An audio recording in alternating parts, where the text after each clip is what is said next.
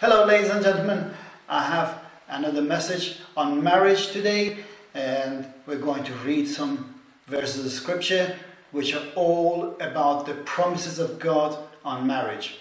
Whether you're married or you're considering marriage, then you need to listen to this. In Genesis chapter 2 verse 18 we read, "The Lord God said, it is not good for the man to be alone. I will make a helper suitable for him." God will make a helper suitable for you if you're seeking to find a godly man or a godly woman. Pray about it. Don't just jump into a relationship with someone that you know or you've grown up with, or you just happen to be in that circle of friends or relatives or family. Think about it. Don't just fall in love. Love is an act of will. It's not that you fall in love. It's a wrong conception. It's a wrong idea. It's a wrong phrase even to use. Falling in love. It's a Hollywood and media perception of love that have been pumped into our brains from childhood. You don't fall in love, you will to love. It's an act of will. If you're already married, you are suitable for that person. You are suitable for your other half. So don't think that you're not matched and seek other relationships. You're already matched because God has made you suitable. Ecclesiastes chapter 4 verses 9 and 10. "Two are better than one, because they have a good return for their work. If one falls down, his friend can help him up, but pity the man who falls and has no one to help him up." Again, it just shows you the couples are supposed to help each other, not to be a stumbling block for each other. You're supposed to help and have one aim, one goal in life, and walk towards that goal, that destination that God has for you, not you have for yourself, or she has or he has for themselves. You have to seek God's will for you in your life as a married couple and see what God wants you to do, and seek the counsel of godly, not the counsel of the world. Seek the kingdom of God, and all these things shall be added unto you. Ask God, and God will reveal it to you by dreams or visions or just inspiration. You need to have the desire of God, both of you, not just one or the other. Both. You have to have the same goal, the same destination. That only happens through the Holy Spirit. You have to only pray, and if necessary even fast. And it's up to you. What God puts in your heart, you have to do that. Then God will reveal His will for you, and you have to go towards that destination, towards that goal. Make it clear to your other half. Make it clear that this is where we are going. This is where we want to be in 5 years' time, 10 years' time, or not even that. Just say this is where we're heading and we want to get to that destination. Spiritually, physically, financially, every area of your life. Communication is an important key to success in a marriage relationship, and you need to communicate that message to each other and say, this is where we want to go, and this is our destination. This is what God wants us to do, not me, not you. And you both have to believe in that honestly and sincerely, earnestly. You have to believe and pray. God will reveal that. Once it's revealed, then you have to believe it. If you don't believe it, you still have to keep praying till you get a conviction that is right. Then you go towards that goal. If you do it that way, then you will help each other, because you both have the same desire and you both want to get to the same destination. You want to do the same thing. Whatever it may be, people have different ambitions and desires in lives, but it has to be from God. And you have to seek God first, and if necessary, seek the counsel of godly. Move on from there towards your destination. That way you have to help each other, basically. In Genesis chapter 2 verse 24 we read, "For this reason a man will leave his father and mother and be united to his wife, and they will become one flesh." You become one flesh. What that means is not just the physical flesh, one flesh. It's not talking about that. It's talking about your whole being. You will be one entity. Everybody will see you as a couple. Everybody will know that this couple are going from A to B and they're all together in everything they do. They have that desire that God has put in their heart, and that ambition and that destination, they're going towards that. It will be clear to everyone that you are together. And it's one. One become one. It's not necessarily in flesh, it's one in the spirit. You are one in the spirit. You have the same goal, same desires, same passion, same destination, same aim in life. You're living as one, not as two separate lives under one roof. That's not marriage. If you're living your own life and your husband is living his own life, then you're living two single lives under one roof. You're joined together in flesh. You're not joined together in the spirit. You need to revisit your marriage. It's a serious thing. You need to revisit your marriage according to the Word of God. You need to see how you are supposed to live according to the Word of God. Not according to me, not according to your friends, the circle of your friends, your network, your church. Majority are in the wrong. Don't follow others. Follow the Word of God. As a couple, you're supposed to be together in honesty, sincerity, as far as your destination, your goals and aims are concerned in life. You have to have the same spirit. If you are living your own life that you had before you got married, you just carry on with your own clan of friends, with your own network of friends. If you are living your own life and you carry on your life as you had before you got married, as if you are single, you just have a partner, as they call it, partner, which is another thing to talk about. But you're still living a single life under a different pretext, if you like, under a different name as a married couple, then you need to revisit that.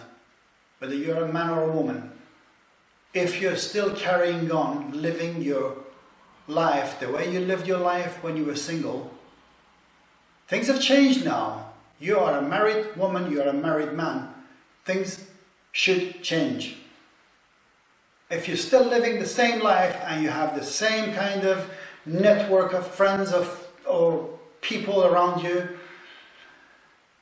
and you're still having the same kind of contact with those people, you're still having the same kind of relationship with others, you're still going to the same club, you're still going to the same game, you're still doing the same business. I don't mean job, I don't mean actual business, and I don't mean everything has to change. If you're working, in an office, you should just give up and go somewhere else. No, I don't mean that. I mean the nature, the spirit of your living, your lifestyle needs to change once you got married. You're two coming in a marriage relationship, things have to change. I can't carry on going to the same basketball club as I used to do, and she can't carry on going to the same knitting club that she was joined when she was single and I was single. Then after we married, I can't carry on going to the same pub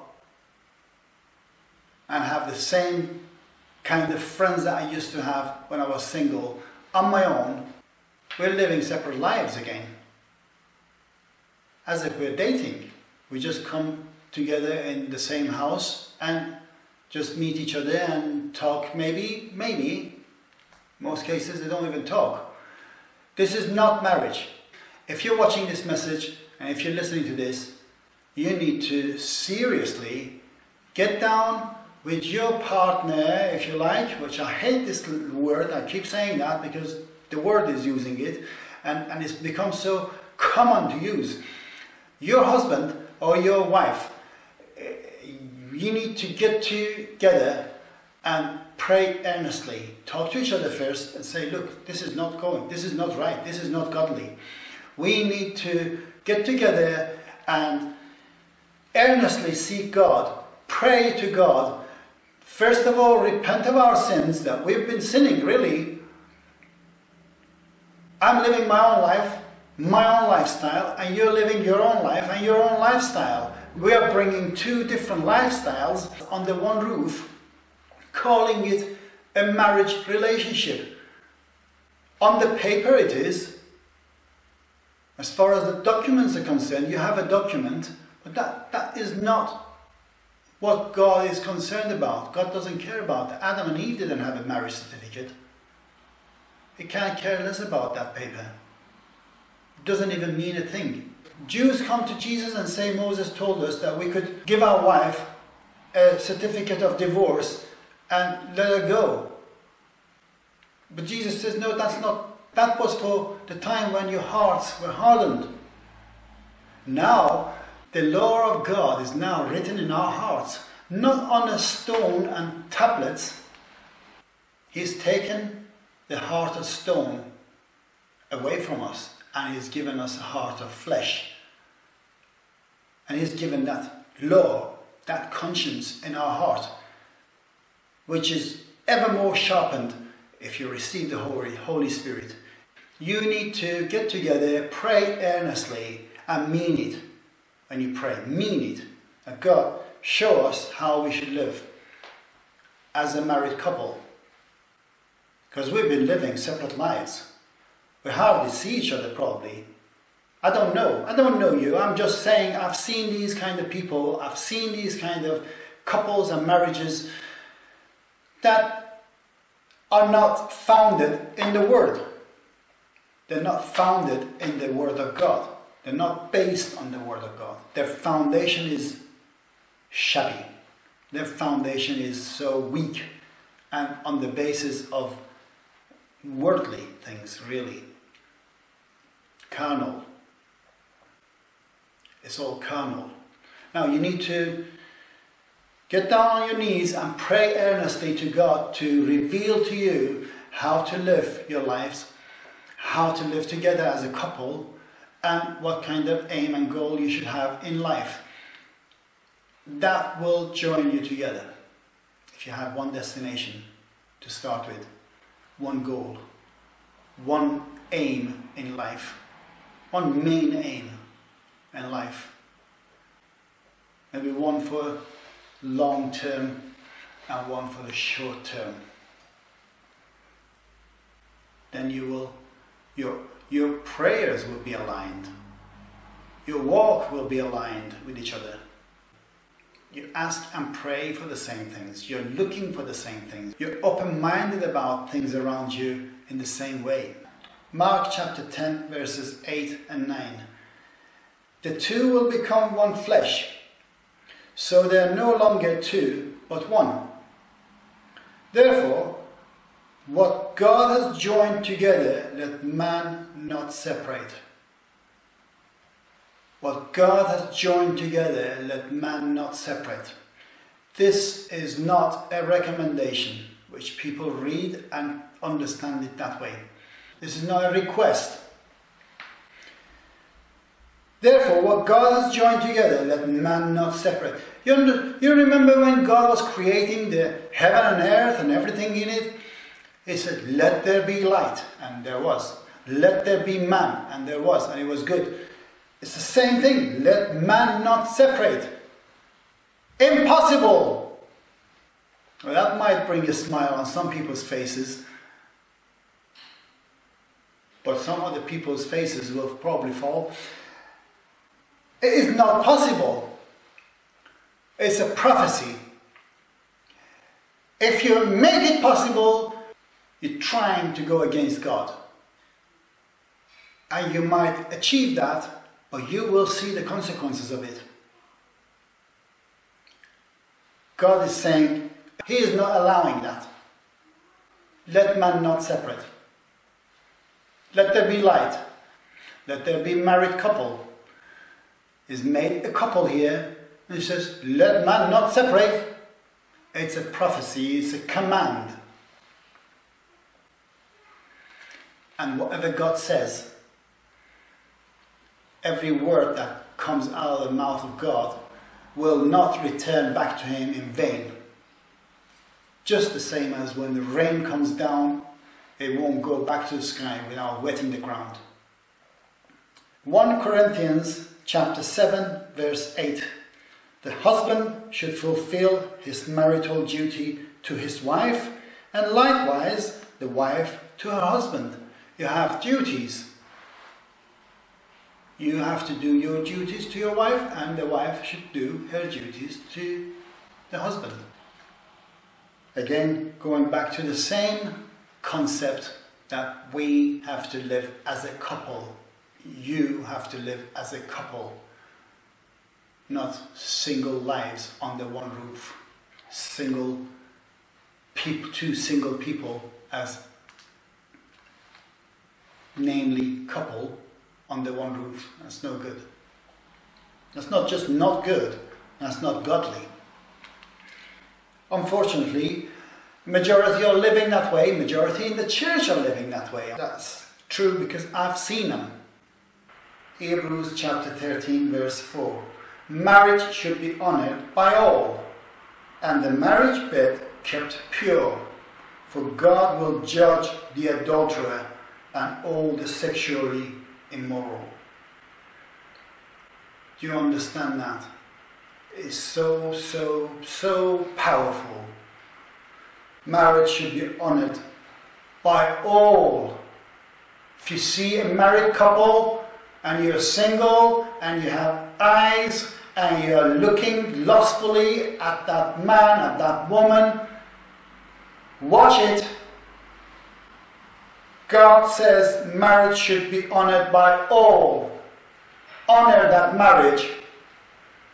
It's not just the husband and wife honouring the marriage. It has to be honoured by all, even the outsiders. They have to recognize that marriage and honour that.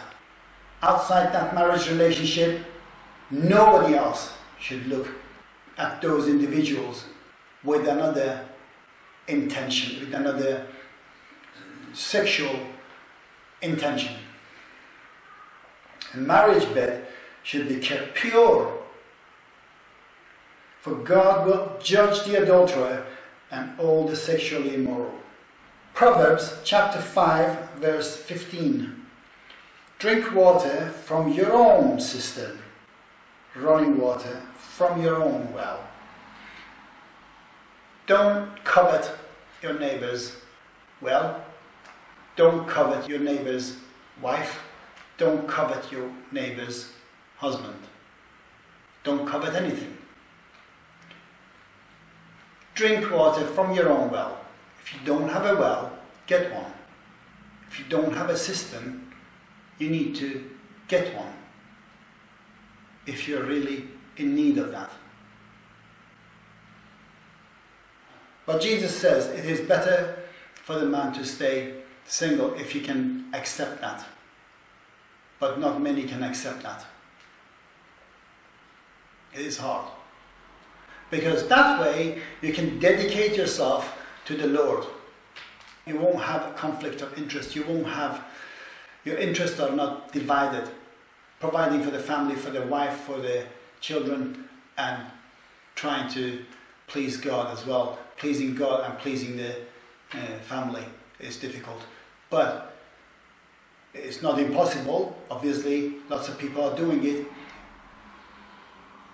Millions are doing it. But it's better Jesus is saying it that way. But Paul says, I'd rather you get married. If you're dying in passion, then you better be married. Colossians chapter 3 verses 18 and 19. Wives, submit to your husbands as is fitting in the Lord.